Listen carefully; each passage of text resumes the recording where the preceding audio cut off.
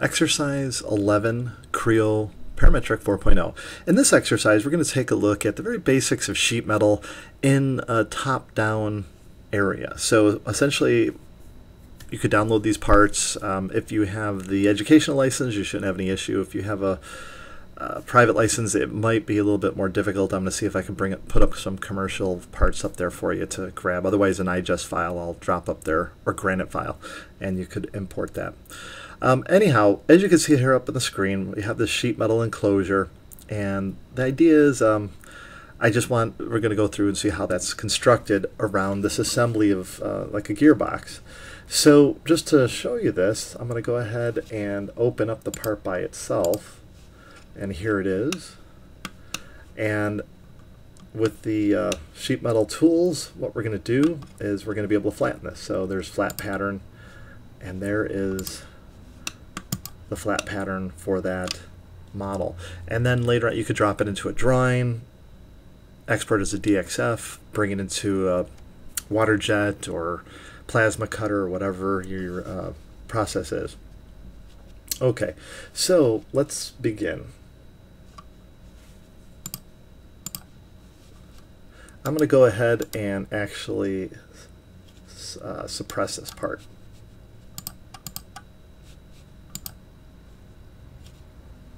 We'll actually just hide it. Okay, so here's the gearbox that you could download. You see there's a pulley and things like that. It's not a really functional one. It's just a widget, you might say. And there's a casting that it's all attached to. We want to put that around the casting. So here's what we're going to do. In the feature tree over here on the left, we're going to go ahead and insert a new part. So we go to Create. And over here on the Create component, be sure to go ahead and label this E11 cover and hit OK. Make sure there's a little underscore there, and copy from existing inch pounds part, hit OK. Alright, and in this case we're going to go ahead and instead of automatic, we're going to go with default, which will drop our parts origin, our new parts origin, directly on the origin of the assembly.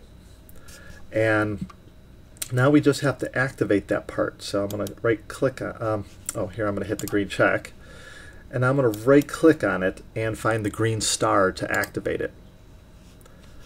Okay, from here we can now go to extrude, and notice we're not starting off with a sheet metal part. We're going to convert a regular part to sheet metal. So there's a couple ways you could do it here. Later on I will show you a method where you start off with a sheet metal part, but in this case we're creating a part and then converting it. So we'll go to the extrude button here, and I'm going to go ahead and select like the end face of one of these bosses, because that's where we want our model to be aligned to. And so from here we're going to go ahead and steal the edges off the model and utilize that. So we're going to use an offset though, because we want to compensate for the thickness of the sheet metal, so it will fold over this enclosure and then we could fasten it down. So use the offset tool, and over here select loop in the upper right and select this face right here. Now you're going to have to hit next a couple times until you can see the outside turn a light blue right there. Again, it's very difficult to see this, and I think there's a setting inside. I'm sure that you could change the colors if you like, but you can see it's a light blue. Hit accept, and if it doesn't turn green like this after you hit accept, cancel out and try it again. Make sure you get that outer edge, not the inner edges. Okay, so we're going to enter the offset. Our sheet metal is going to be 0.062, so why don't we go ahead and put that in. And actually, our arrow is pointing inwards, so we have to have it go outwards, thus add a negative sign to it. So it'll be minus 0.062. Now we could hit the green check mark, and we could see our offset geometry. We could hit close up here, and now if we rotate this around, let's take a closer look what we have. We want now to extrude this, so I'm going to hit OK, and it was already set to extrude. Now here's what we could do. In the upper left here we could select this item here, which extrudes to a selected point, and you want it to go to the farthest backside point of that casting, and it will completely envelop the assembly, and that's fine. That's what we want. Hit the green check mark. Okay, now that we have that complete, let's right click on the cover, the E11 cover, and go to the Open button. And this will separate us from the assembly temporarily while we work on the sheet metal. Beware, you can work in the context of the assembly. It's just that for this training purposes, I think it's just a little easier for you to learn this initially this way.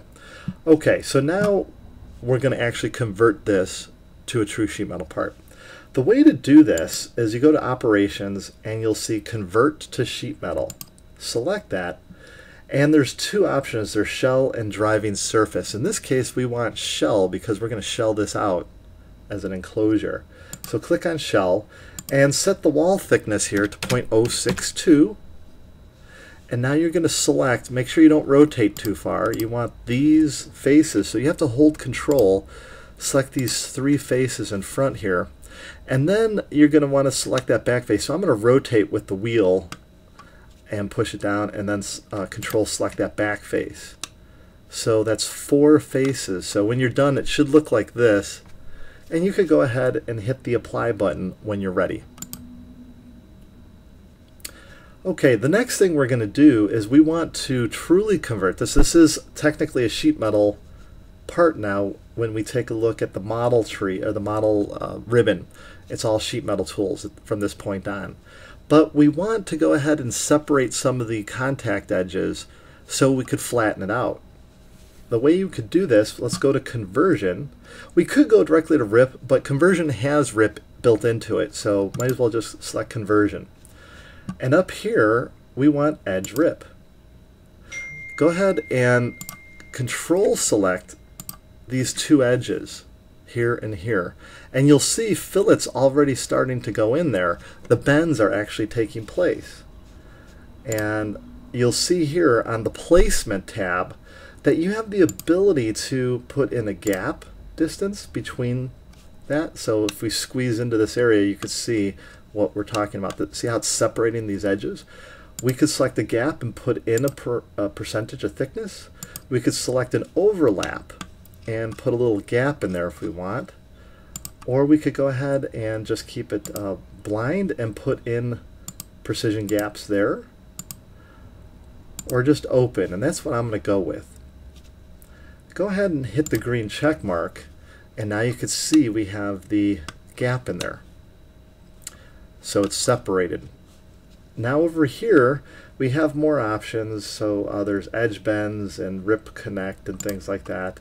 The bend allowance can be set, so instead of using part settings, which essentially takes the sheet metal geometry and utilizes that, versus the feature settings, which you could set up like K factors or bend allowances and things like that, or Y factors, or take from a bend table. Okay, but we're going to keep it on use part settings.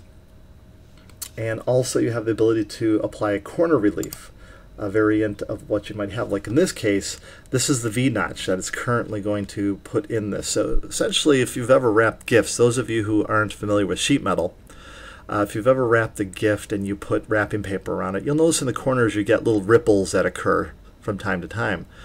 The rip area in the corners here, with this notch out, prevents that from occurring, thus making a smoother sheet metal part when they bend it. And you have a variety of different options here. You have circular, you have rectangular, and you have oblong. And the reason you might use these, for example, an oblong would probably be best suited for a company that's using a punch press with a die. So if you've ever seen for example, a paper puncher, and they're usually round, and the reason why is because the consistency of the wear occurs, I should say, occurs consistently around the edges, versus if you have a rectangular tool and you were punching it, usually the corners would wear out first prematurely before the rest of the model does. So that's what you would use that for. Rectangular relief could be used for water jet, plasma, laser cutting, things like that. I've also seen them use die cutting with that. But and then there's circular. Again, that's another option. Or no relief, would be, for example, if you're doing something for the food service industry, a stainless steel countertop perhaps, and you don't want any corner reliefs in there because organic material could get trapped, thus salmonella or bacteria could develop on there and it could be unclean. So that you might get a special request for no relief. Okay, we'll go ahead and we're going to keep it, we'll go with Obround. And go ahead and hit the green check mark to apply. Okay, at this point now, we're going to go ahead and hit the green check mark up here to apply. And let's go to Unbend.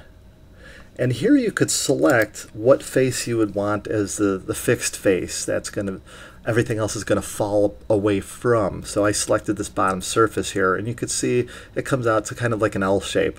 And that's what I'm going to select as my option there. You have other options for deformations and specialty items. Again, those are more advanced. I'm not going to cover those in this lesson. Go ahead and hit the green check mark to apply. And now you can see your cutout. Now remember, what you could do with this is you could bring this into a drawing in its flattened state and then export it as a DXF file, which the drawing exchange format is very commonly used for plasma as well as laser cutters and water jets, so you could feed directly into those machines or their systems with that. Okay, but now what I'm going to do is I'm going to go ahead and put some features on here. You saw there were some cutouts that were very unique, maybe not so unique, but I'm going to go ahead and put some of those on here. A little different this time around. I'm just going to have some fun clicking on this face, and I'm going to go to Extrude. And rather than have them at an angle, I use the rectangle or slanted rectangle. I'm just going to use the corner rectangle and put one in here. And let's say we want to put a little ventilation in here. So I'm going to go ahead and put that in, and you could change the parameters if you want. We'll put in 5 inches here by 2.5, and then the offset 1 inch, and the width, we'll go ahead and make that 0.125. Alright, and we could also go in, and it's not a bad idea to go ahead and put in your fillets or chamfers at this time too. I'm going to go ahead and put in a couple here just to give it a smoother appearance. And then we could make those all equal. We'll go up here to the equal button. Oops, wrong one. Control select it to get out of it.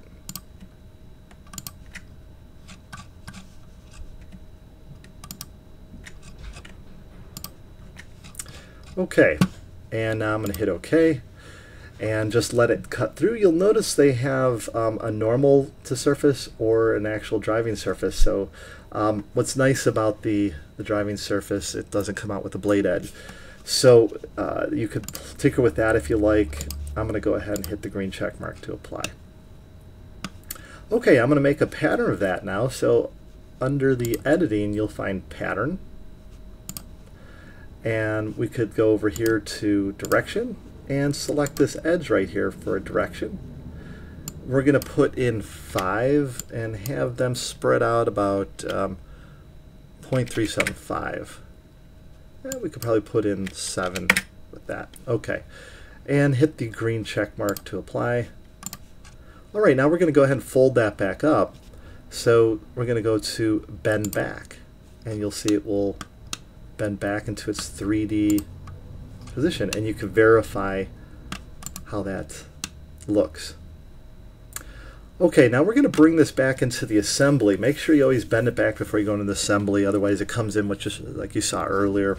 Kind of might look better this way. Okay, so we're going to go over here to find the exercise 11 ASM. And there we have it in position.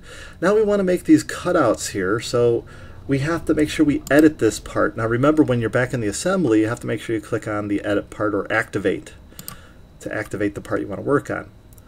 Now we could select this face and go to extrude, and then we're going to capture using the circle, the concentric circle tool. We could go ahead and capture these edges. In reality, we'd make them a little bit like here. Let's say you want to put a little distance. We don't want them equal, and you'd be able to actually specify the offset. So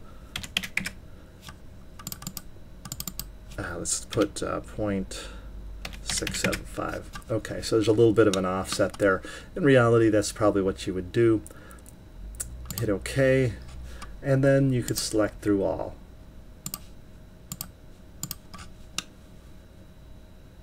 Alright, and now there's some screws at the top here that we want to edit. We want to actually make the holes for. So select that top face and go to Extrude. And you're going to have to turn on Wireframe. Or what might be easier to see is,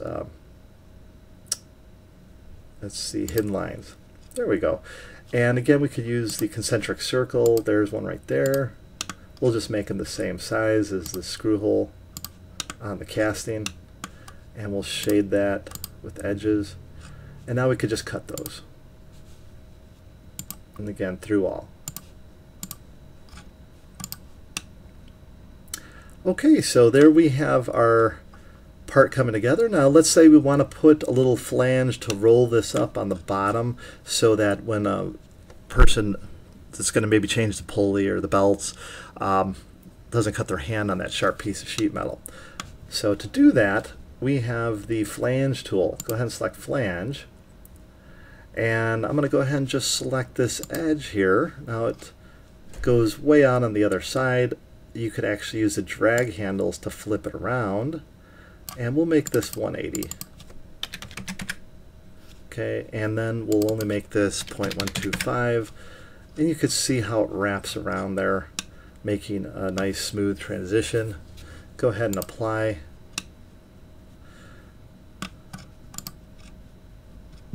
And at any time now, you could go back to your E11 cover, and you'll see the changes are being updated, and you could click on flat pattern and see what it looks like. I don't always recommend just locking into the flat pattern, because it will give you the flat pattern on the 2D drawing later. So for example, if we made a drawing from this, we could now go to New and select Drawing, and we'll go ahead and call this E11.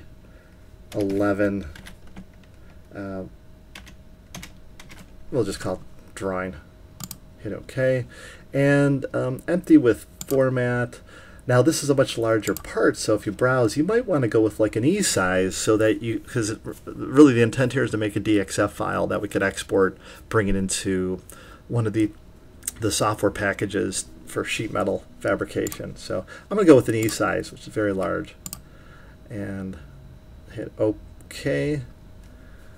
And here's our sheet. Now I could, if I want, I could right click and select General View, hit OK, click, and then we should see the folded option here.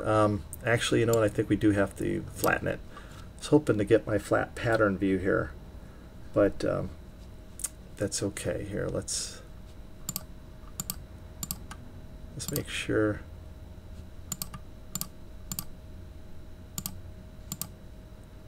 Okay, I'm going to go ahead and hit OK, and if I go back to that model, exercise 11, up the cover, let's go to flat pattern and apply that, and now we should be able to go back to the drawing, and I believe it will show up. Okay, and let's go with, there we go. Okay, as far as the scale, you can see it's set to 1, that's 1:1 scale, and also we could double click on it and go to View, Display, and just turn on, we could turn on hidden or wireframe, or actually no hidden. And as far as tangent edges, we could turn those on to phantom if you want to show those, or don't show them. Okay. You could put the dimensions in as we've learned earlier, or at this point you could export this. You could go to File and go to Save As, and we'll see Export, and up here you should find DXF. We could preview it. There's our what the DXF is going to look like, and then we could go ahead and hit export, and you have your DXF file that you could feed into your software for cutting. Okay, that completes that exercise. There is a lab, actually, E11B, which is a sheet metal part without using an assembly. So to do that, let's start with a new part. And in this case, you select sheet metal. So we're doing a little bit different this time around. Last time we started with the part, this time this. So E11B. And there's dimensions to follow in the book if you want. I'm just going to throw together some things here. So I'm going to select the front plane, and I'm going to go right to, let's see here, sketch. And let's say we'll use a center rectangle tool here, draw it out, and give some parameters. We want to make a bracket for a hose bracket, mounting bracket that you'd see in a car. So let's go with 5 inches by 2 inches, maybe 1.5. Okay, and then we could go ahead and take the circle tool, and right at the center draw your circle.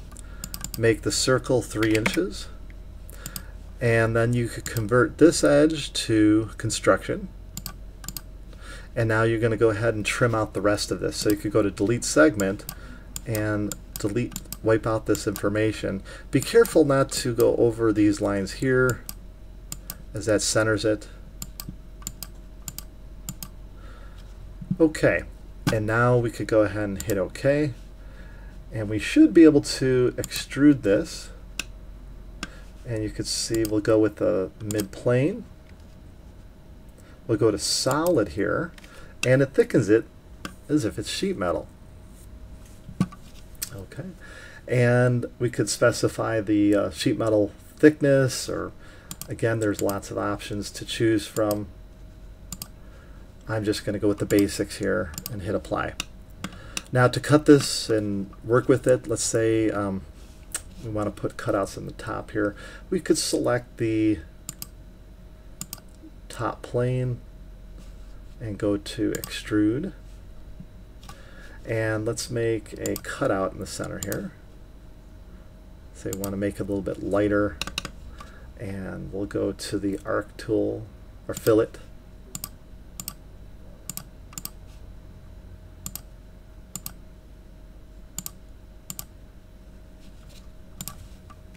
make those equal.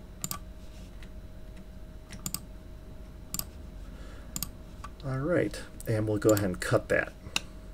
So we'll cut it both directions. Make sure it slices through the whole thing. Hit apply. Okay.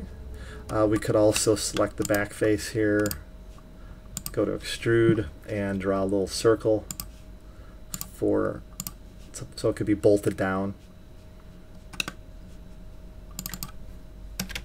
0.5.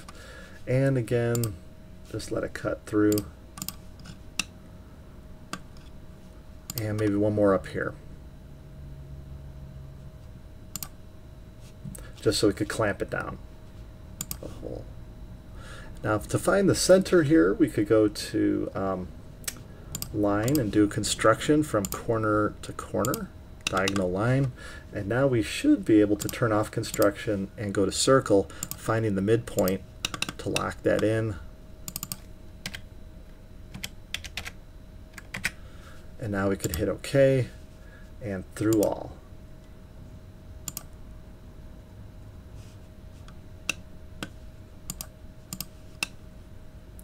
Okay, now we want to flatten it. Should be able to click on flat pattern. And there's our flat pattern. And that concludes exercise 11 and 11B.